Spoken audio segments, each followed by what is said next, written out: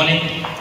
I think Mr. Dennis has introduced me to the audience. Next time, during my presentation here, I would also give you some questions.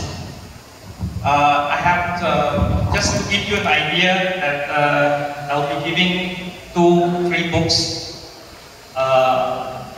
of mine to anyone who can answer my questions during my presentation. Although I'm an Asian, I speak Tagalog, so walang problema. Magandang umaga sa inyong lahat.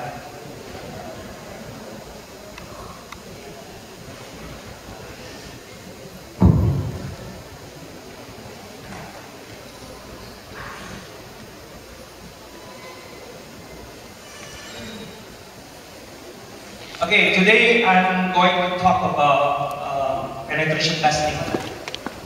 You see my title, IT Security Audit, Vulnerability Assessment and Penetration Testing.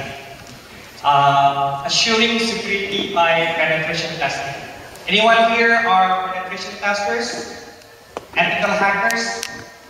Anybody? Raise your hand. One hand, 2 hands, pwede.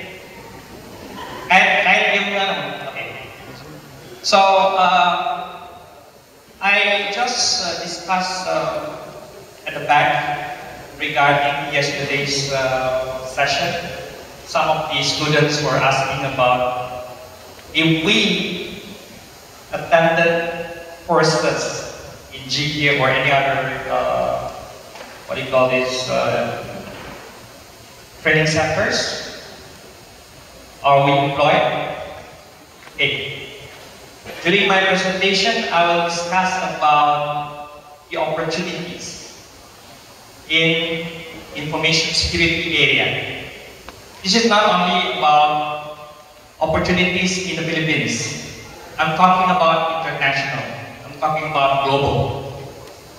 I've been doing consultancy businesses, professional services when I was in Saudi Arabia and in some other countries. So, do you know that you can actually work remotely but paid in US dollar? This is serious. This is a serious business. This is not like, you know, hack for fun and profit. I'm talking about serious business. So probably I will just